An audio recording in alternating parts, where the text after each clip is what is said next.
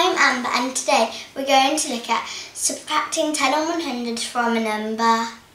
I'm going to use Dienes to help me and then I'm going to show you by drawing pictures. I have used Dienes to make the number 346.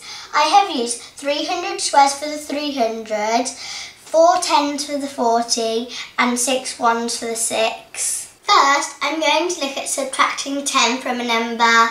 If I subtract 10 from this number, I only need to look at the tens column because the hundreds won't change. To subtract 10, I need to take a tens rod away.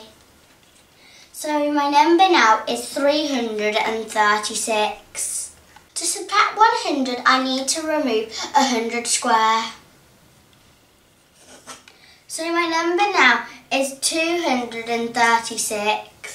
We can also draw a picture to help us understand this. I've drawn out the number 346. To subtract 10, I need to rub out a tens rod, which makes my number 336.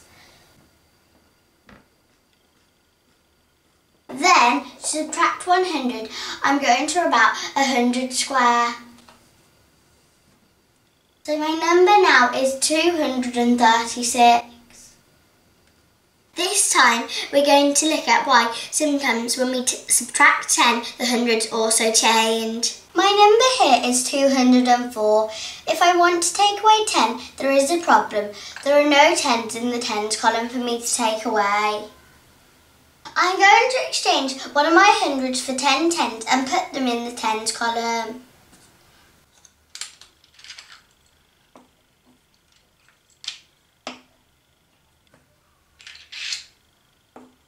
I'm going to take 1 10 away. We now have 1 100, 9 tens and 4 ones. So 204 take away 10 equals 194. I can also represent this as a picture. I have drawn out the Dienes for the number 204. I have no tens to rub out, so I need to exchange one of my hundreds for 10 tens and draw them in the tens column.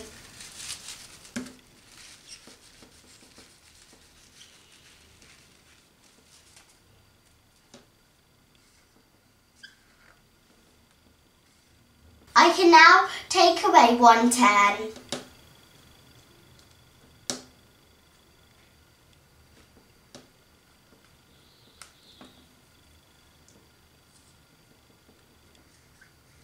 So my number now is 194.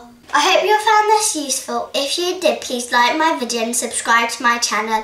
I'll be uploading a video with something new every week. See you soon. Bye!